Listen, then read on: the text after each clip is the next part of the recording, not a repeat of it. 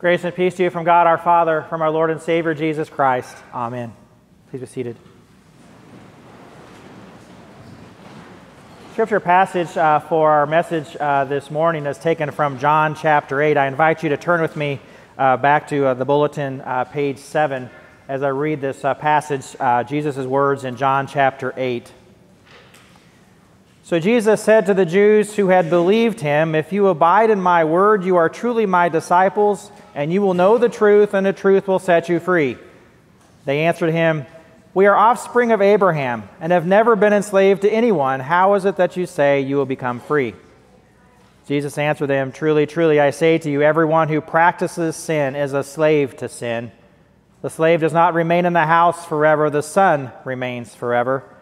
So if the Son sets you free, you will be free indeed. I know that you are offspring of Abraham, yet you seek to kill me because my word finds no place in you. I speak of what I have seen with my Father, and you do what you have heard from your father."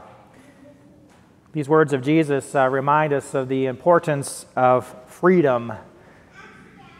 We celebrate Independence Day, of course, as a nation today, this weekend.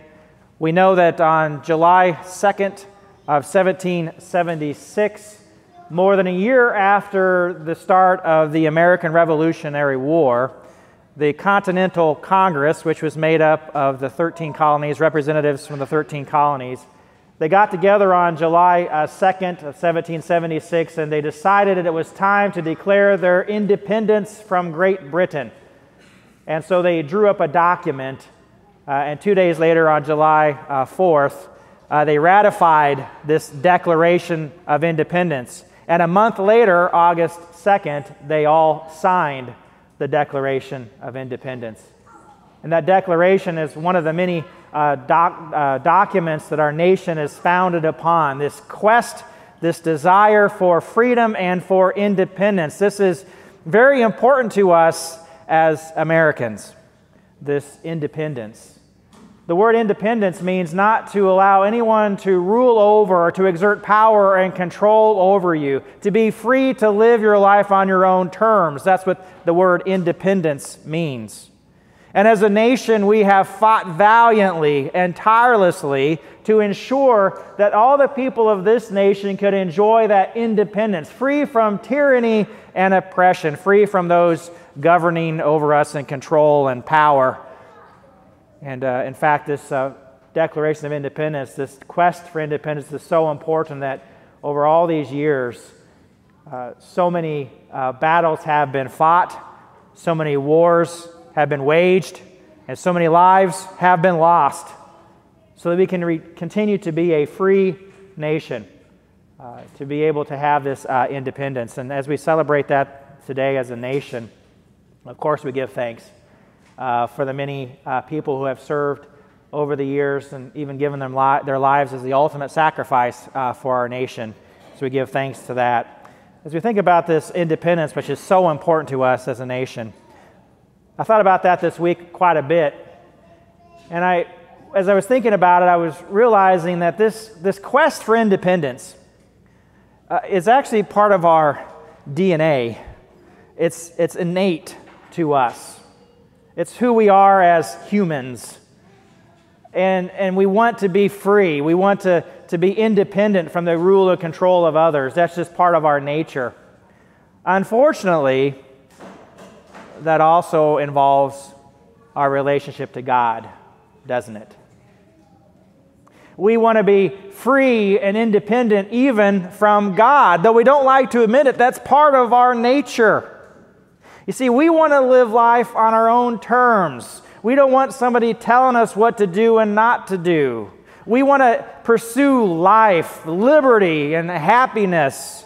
And we want that life where we can have no boundaries, no restraints, no limits.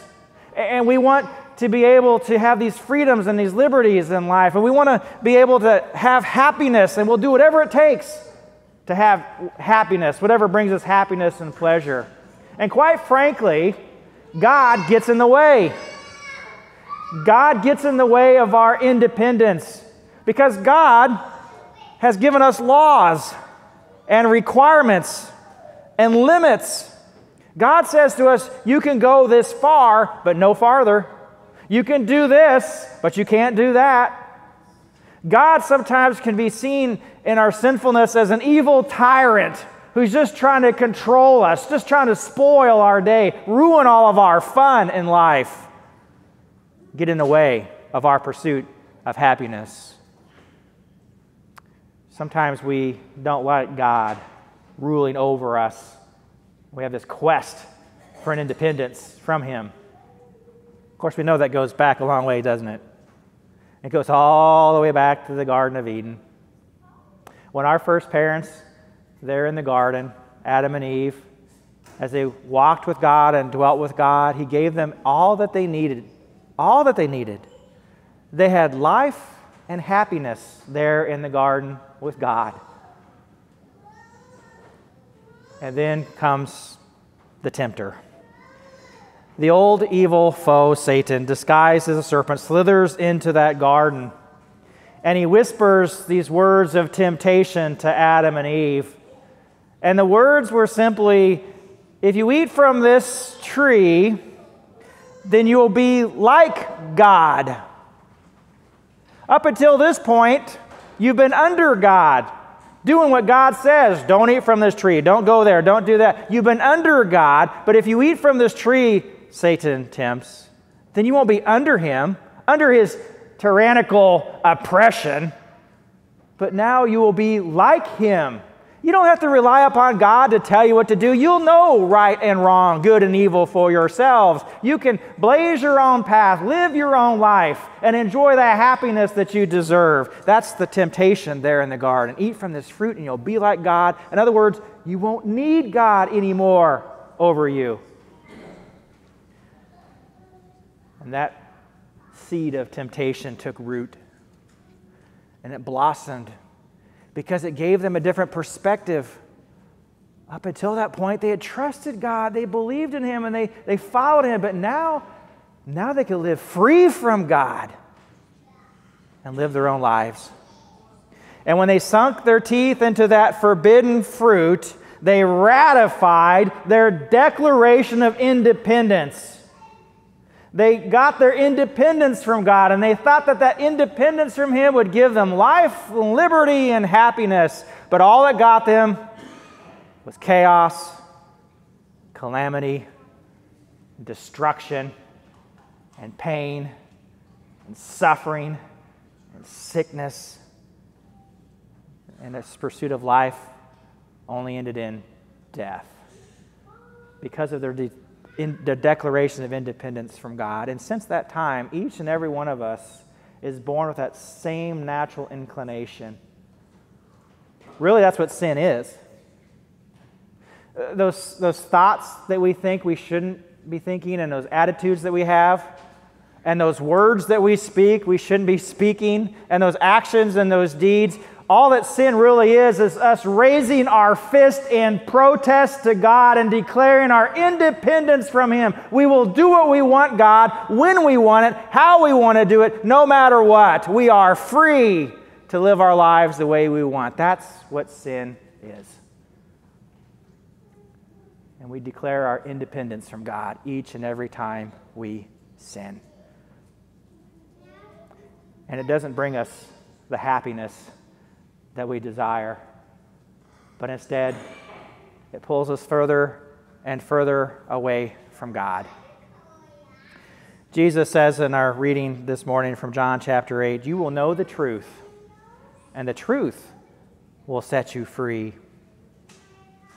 And then he goes on to explain what that truth is. The truth is this: if anyone sins, then they are a slave to that sin.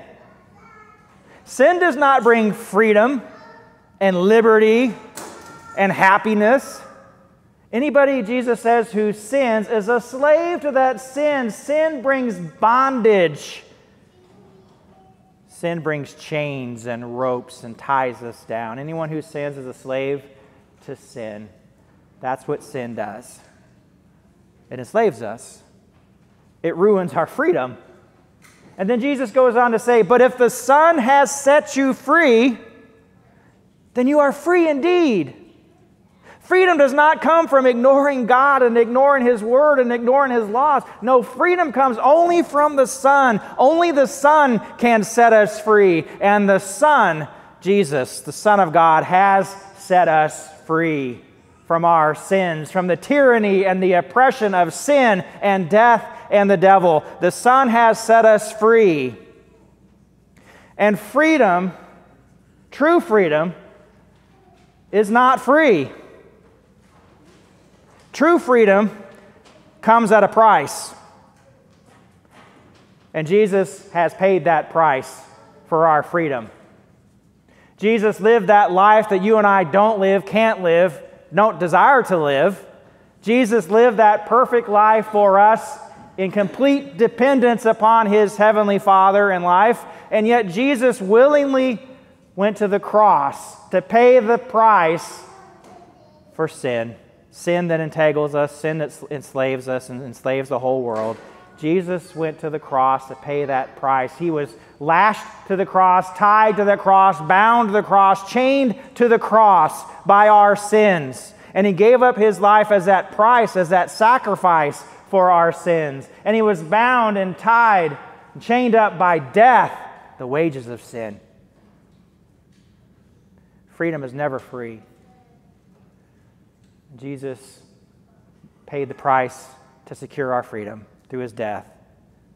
And yet He rose from the grave on that third day. With His resurrection from the grave, He has destroyed the power of sin, death, and the devil. He has removed those bonds. He has broken those chains. Only in Christ do we have true freedom. If the Son sets us free, then we are free indeed.